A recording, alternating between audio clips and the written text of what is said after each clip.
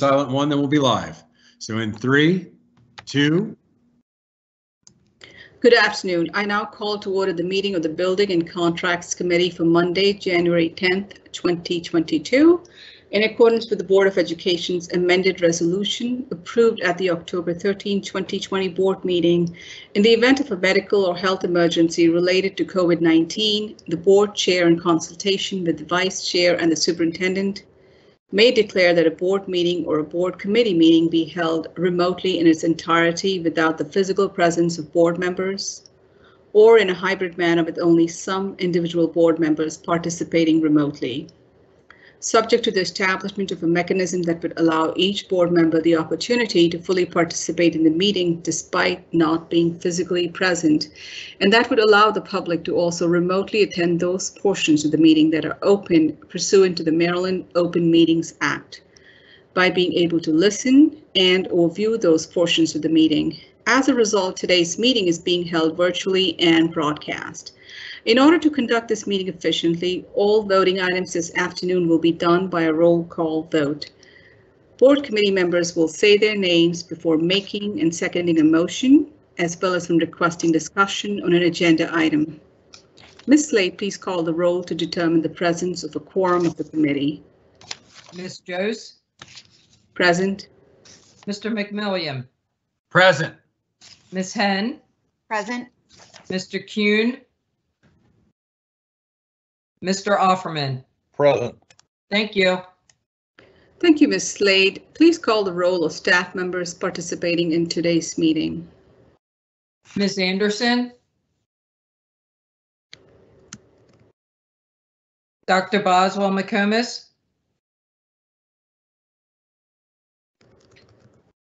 Ms. Charlie Green?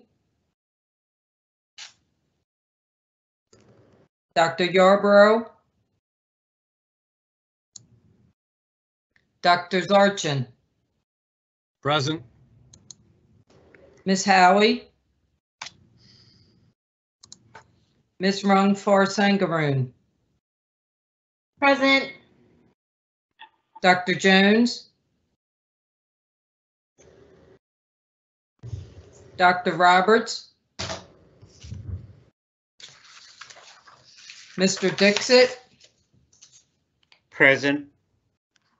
Mr. Patillo? Present. Mr. Saris? Present. Dr. Grimm? Present. Ms. Hetzler? Present. Mr. Plate?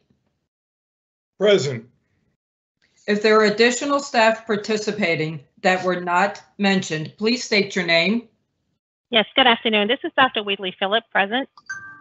Thank you. Anyone else? Joanne English Calvert, present.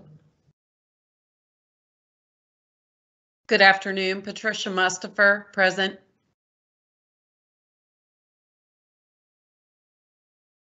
Thank you. Anyone else? Thank you all. Thank you, Ms. Slade, and welcome everybody. Happy New Year and welcome to the first Building and Contracts Committee meeting for 2022. Mr. Saris, please state your name for the record and proceed. Thank you. Thank you, Madam Chair. I'm George Saris, Executive Director of Fiscal Services. The first item that we have, Contract CWA 108-22, Restorative Practices, Professional Development. Committee members, any questions? Ms. Jose? Go ahead, Ms. Henn. Thank you. I'd like to understand why this contract is necessary. We've implemented restorative practices for some time. If staff could speak to the necessity of continued professional development. Thank you for that question. This is Mike Zarchin, and I am joined with Patricia Mustafer. So the focus of this contract is professional development. It supports our Compass Pathway to Excellence focus area number 2, safe and supportive environment. And the professional development is critical to the restorative practices ongoing development. It's something that you continually need to work through with other SEL practices. That's why we've requested this, and I will turn to Ms. Mustafer to share more information if you would like. Absolutely.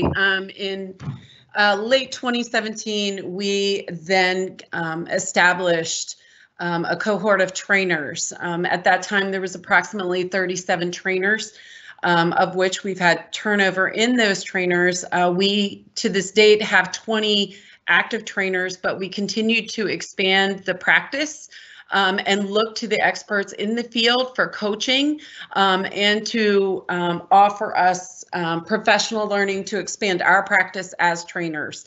As you may or may not be aware, restorative practices is a continuum. And so we continue to grow within that continuum, and as well as research states that to truly, the fidelity of implementation is across a 4 to 5 year pathway. So continuing to grow that in a system this large with consultation from the experts in the field is the focus of this contract. Thank you. And do we have data that support the continued investment in restorative practices? I know this is something the board has asked for before. Can you speak to that, please? I certainly can. When we initially started implementing and training, we have trained roughly a little over 2,500 individuals. Now that's just on the full continuum. We embed actually restorative practices through the continuum, and the continuum starts with how we use our language, through impromptu conversations, through circling up for community, right into formal conferencing. And so we have utilized that and continue to coach and utilize that information across the continuum. So use and implementation, when we first started this, we surveyed folks as post information within the training cycle, and then we did pre and we did post. And what we found was reflectively that circles are being used to build community, some monthly, some weekly, some daily, for a rate of roughly 63%. Impromptu conversations is being used roughly at around 93%, and effective questions are being used roughly at around 89%. And then effective statements at 90%. And that's all part of the training that we utilize our experts to give us guidance on. So those are the estimates we have from post professional learning surveys. Thank you, Ms. Mustafer. My last question. So we know it's being used. Have we surveyed parents to find out if they perceive that it's having an impact on improving the positive school climate that we hope to achieve in the Compass? Thank you for offering that. That's not something we've pursued as we've been trying to really build the capacity of staff, but certainly a suggestion and one of our next steps that we see moving this forward. But as we all know, that's, making sure that we have the careful language and the understanding to continue to expand and get that feedback is critically important. Thank you. Thank you, Ms. Joes. Committee members, any more questions? Hearing none, Mr. Saros, please proceed with the next contract. Thank you. The next item, LLY 411-22, Consulting and Technical Services Plus. This is a new cooperative contract for consulting and technical services for the Division of Human Resources. Approval is requested for a 6-year, 3-month term with one recommended bidder and contract spending authority of $400,000. Committee members, any questions? Hearing none, Mr. Saros, please proceed with the next contract. Thank you. The next item, JME 502-20. Automatic Vehicle Location, or AVL system. This is a contract modification for the continued use of an AVL system for the Office of Transportation. We are requesting additional spending authority of $200,000 bringing the total contract spending authority to $550,000 with one awarded contractor approved by the board in July 2020. Thank you, Mrs. Saris. Committee members, any questions? I have one, Ms. Joes. Go ahead, Ms. Hans. Thank you. Mr. Saris, is NextTrack the sole contractor for this work? Yes, NextTrack, we originally cooperated with Baltimore County government on this, and they decided not to rebid the contract, but rather to maintain their relationship as a single source provider, because we've all been using this NextTrack system for a number of years. So that's why we are coming back to the board. And the really good news is that sometime in 2022, we hope to move away from this provider when we complete the radio communication system for our buses, which will include, among other things, this vehicle locator feature. And that project was delayed due to the COVID limited access to the buildings. It slowed down a lot of the FAA licensure processes, but we've completed the equipment installation in over 1,000 buses. The FAA has done flyovers of the antenna location, and now we have to do some further fiber optic installations and install the tower and do testing and training over the summer. So we're hopeful by the end of this year there will be no further need for this service. Thank you. And can you speak to how this relates to the software piece of this in terms of a web portal that parents would be able to track the location of vehicles? I know that that's another project that's related, or is that not a feature that's supported by this equipment? Yeah, that was a feature we'd hoped to gain with the stop arm proposal, and I think that will have to be considered separately. I don't believe that there is such a feature included with the radio system, but perhaps Mr. Corns might know, or Mr. Patillo, or Dr. Grimm, but I'm not aware of such. George, you're correct. This is basic AVL for our white fleet and our buses. It has no connection or connectivity for a parent app. Okay, thanks. Okay, thank you. Any more questions, committee members? Hearing none, Mr. Saris, please proceed with the next contract. Okay, the next 4 contracts are emergency contracts, which address the logistics and production and that supply interruptions that we've had in the economy, much related to the pandemic. So the first item is GDA 315-22, disposable food trays. This is a new emergency contract for recyclable, disposable food trays for the Office of Food and Nutrition Services.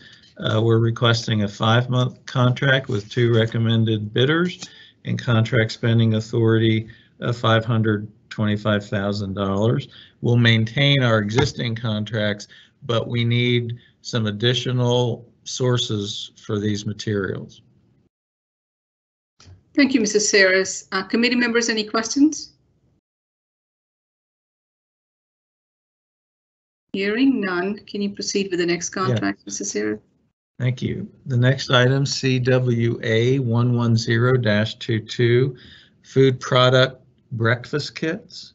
And this is a new emergency contract for food products for the Office of Food and Nutrition Services.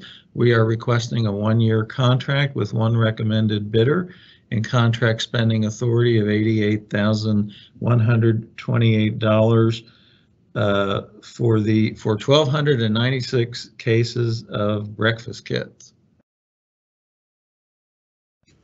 Thank you, Mrs. Saras. Committee members, any questions?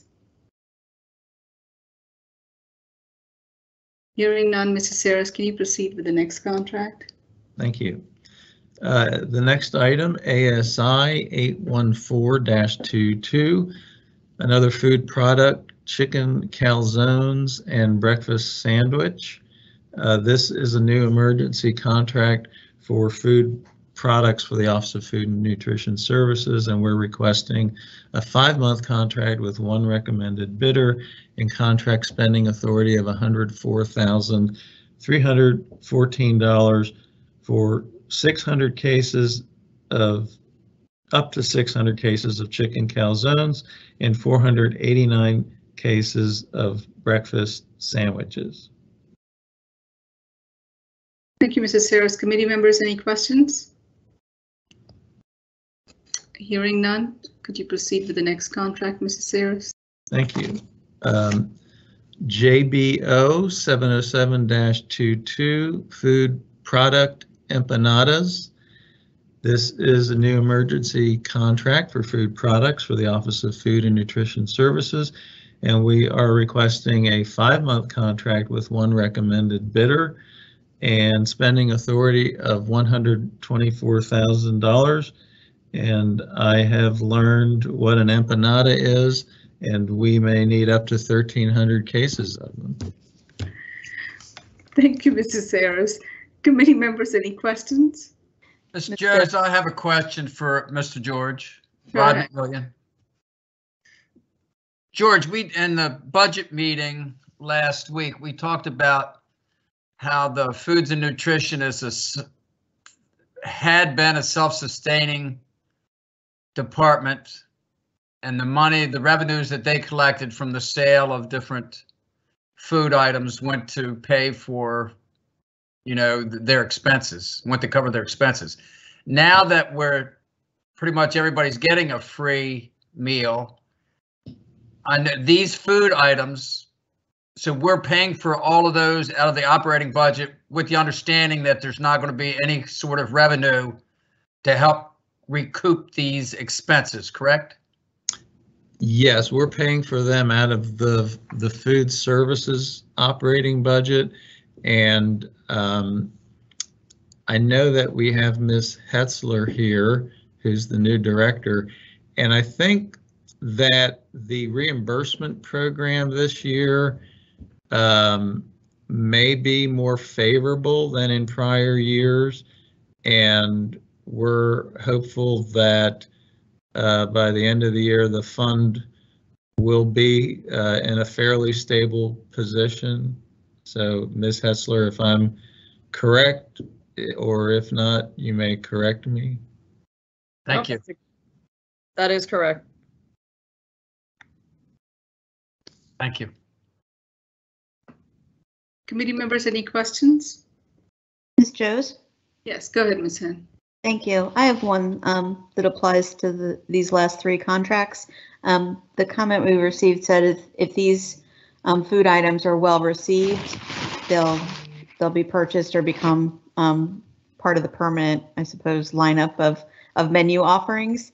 Can staff speak to how these will be evaluated and what types of feedback and from whom will be gathered to determine the success? This is Jamie.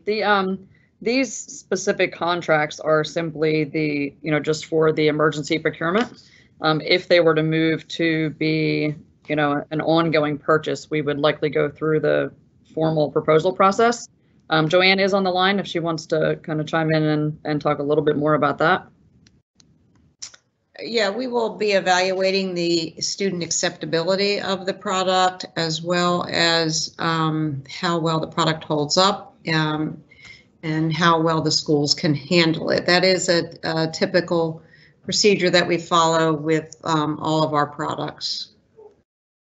Yeah, we test these on ourselves before we ask the students to do so, and I've participated in some of those tests. And then we collect feedback from the students? Yeah. Before they're launched as well. What about afterwards? Can someone speak to that? Once they are implemented? Yes, so this is Joanne. Yes, so if the product is found acceptable to the students, it will become part of the formal bid process. And we continue to do an evaluation of the product through gathering data as to student acceptability. How much do the students select that product? Student feedback, as well as the cooks in the kitchen will provide feedback as to how well the product holds once cooked. Okay, thank you. Thank you. Quick follow-up question. I know that our breakfast menu was very carb heavy and we were trying to push towards more proteins. Is that part of the reasoning why we have the chicken empanadas and calzones in the breakfast menu? Because I remember it being very carb heavy and sugar heavy. Who's looking at this nutritionally? I know this is not a contract question. I can address that. Those two items are actually lunch items. The only item that is a breakfast item is the breakfast sandwich is a breakfast item, and the breakfast meal kit is a breakfast item. Unfortunately, the USDA regulations are carb heavy. They require us to serve so many grains and less proteins. We are looking into making more protein offerings once this whole supply chain frees itself up a little bit. Okay, thank you. Committee members, any more questions? Hearing none, I think the next set of contracts is Mr. Dixit. Thank you, Mrs. Saris. Thank you. So good evening. This is Pete Dixit. I'm Executive Director for Facilities Management and Strategic Planning. The next contract is GDA 311-22 for Program Management and Project Delivery System. This request is for a 5-year contract. We have been using this software package eBuilder. It's a cloud-based construction project management software for our Office of Construction and Improvement. We started using it in 2019 and has been extremely successful. The original contract was the result of a competitive solicitation that Anne Arundel County had. They have decided to go solo and have a contract with them. So we would like to do the same thing, have a solo contract for 5 years.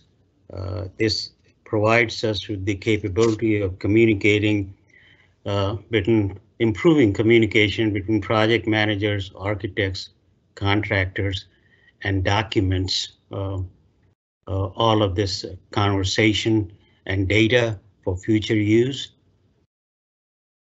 If there are any questions, I'll be more than glad to answer that. Committee members, any questions? Ms. Joes? Yes, go ahead, Ms. Thank you. Good evening, Mr. Dixit. Good evening. I just have one. I'm curious as to the rationale for the decision to go to a single source contract. Normally, there are pricing advantages with multiple customers under a contract. Is that something that you can speak to? Sure, that's a good question. So a lot of these software packages, while different companies offer that, when we started with, we communicated with several different vendors and looked at the software package that meets our needs. And what our team found that eBuilder has everything that is needed for our construction management function. And we started using it because we had the ability to do that by piggybacking on Anne Arundel County. And since we started using it, we find that there are a lot of other users that are doing the same thing. And we spend a lot of time in training our team members, and they are proficient at it. There's a lot of information that is already stored in that, and we have gotten used to it. It has improved the efficiency of project management considerably, and as you know, a lot more funding and projects are coming, and it is difficult to get skill set that are needed for project management out in the market. So that's the rationale. If at any point after 5 years we find that there's a better program available, we'll definitely consider that. This is a cloud-based product, and it is very superior quality in the judgment of our team. Thank you. And no, I should perhaps be clearer in my question. I'm no doubt the product is what we need, and I'm not questioning that. My question had more to do with the procurement vehicle that we're using rather than the product itself. And you may not know Anne Arundel's rationale behind going to a single source contract and why that prompted our need to go to a single source contract. So I was wondering if we knew why the need to change procurement vehicles and why that was no longer an option. So to some extent, this is a qualification-based evaluation. Once you have the quality in the product, even if you go out in the market, different programs have different abilities, and then you have to go back and retrain your employees to use another software package. And to the best of our knowledge that we have evaluated different packages, no other package has the capability that this package has.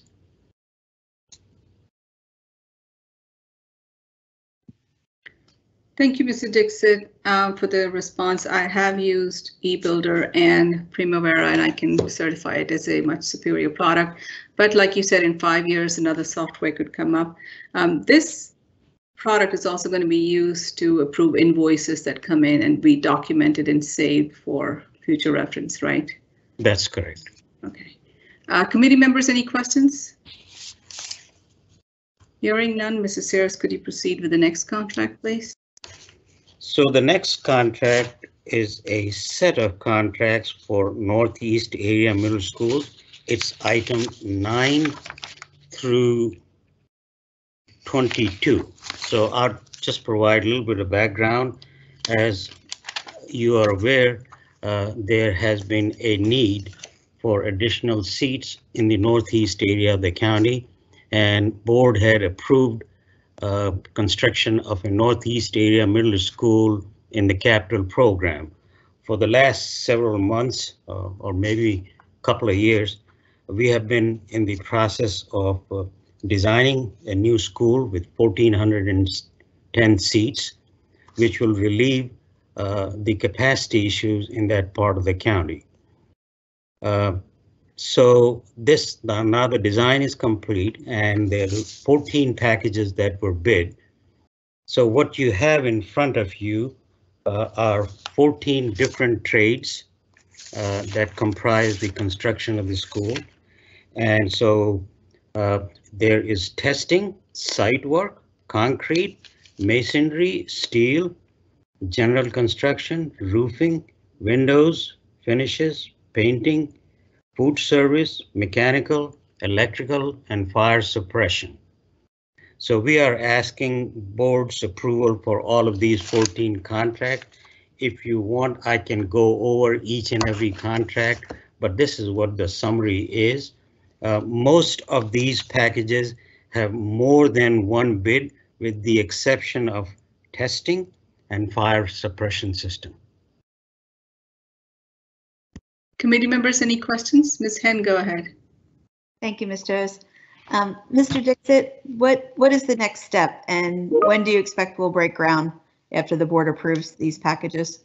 So that's a good question. We are all looking forward to it because, as you recall, we had to wait for availability of funding and go back to get the design updated.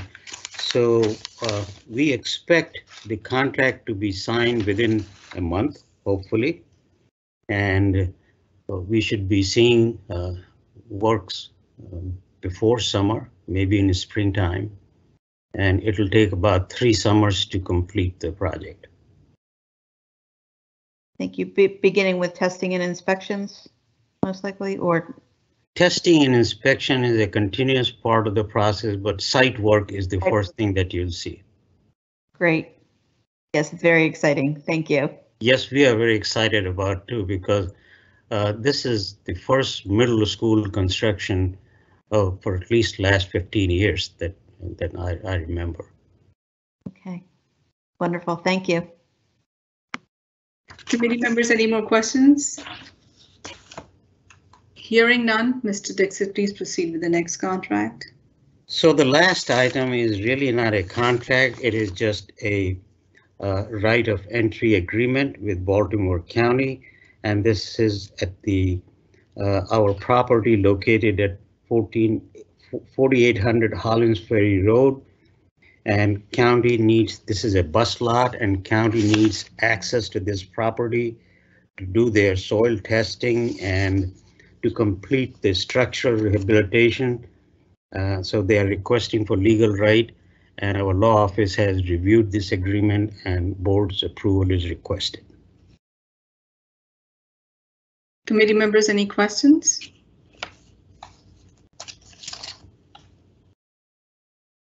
Hearing none. Thank you, Mr. Dixit, for your Thank time. you. I will now entertain a motion to recommend that items 1 through 23 be moved to the full board for approval. Ms. Joes, may we separate item 2A, contract CWA 108-22? Certainly. So let me then rephrase. I will entertain a motion to recommend contract 1 and 3 to 23 be moved to the full board for approval. Those in favor, please. Well, I need a motion first. So do we have a motion? Would you please restate the motion you're requesting? So just to clarify, Ms. Henn, you've separated item 2, correct? It was item 2A on the agenda, CWA 108-22.